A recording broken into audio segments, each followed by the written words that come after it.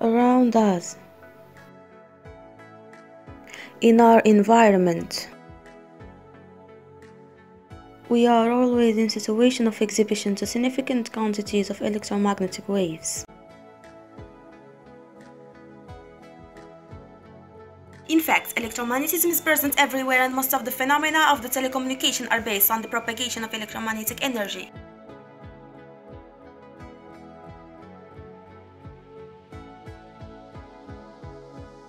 What? What do we mean by electromagnetic wave?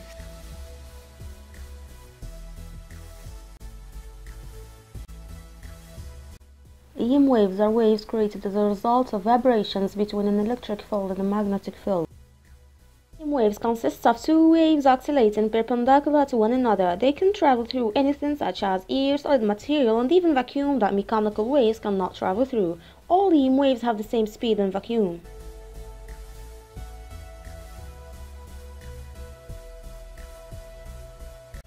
As we all know, a wave has a trough and a crest.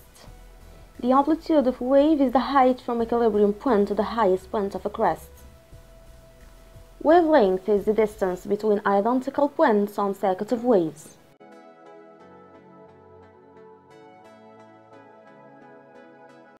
Heinrich was a German physicist. He provided the deductive evidence of existence of EM waves when he was 30. He made an electric spark jump from one terminal to another and noticed a second spark at the same time between two terminals a couple of yards away. So what he noticed was a different kind of EM waves that eventually came to know as Hertzian waves.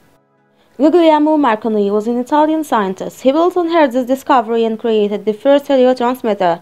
Hertzian waves are now called radio waves and are used every day, from listening to music to watching TV.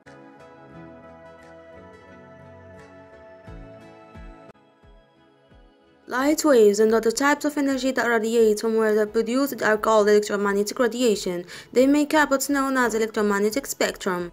Radio waves have the longest wavelengths used for long-distance communication. Microwaves are a type of EM waves used to cook food, protect the weather, and used for communications. When we feel warmed by the sunlight, the energy we feel is infrared radiation from the sun. They are used on TV remote control. The light we can actually see is visible light. It's just a tiny slice in the middle of the spectrum.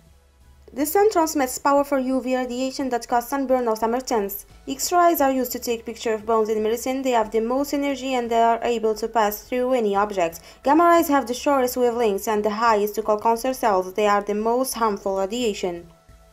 Rays and gamma rays have high frequency, which means they carry a lot of energy, so they cause damage to living cells. They can damage your skin or the DNA inside your cells. This can cause the damaged skin cells to grow very quickly, which can lead to a cancer. The fact is that we are bombarded by numerous technological devices in use today, but we don't really know enough about their impact on the human body. This is the perfect reason for us to take extra precautions, especially with cell phones, tablets, and Wi-Fi.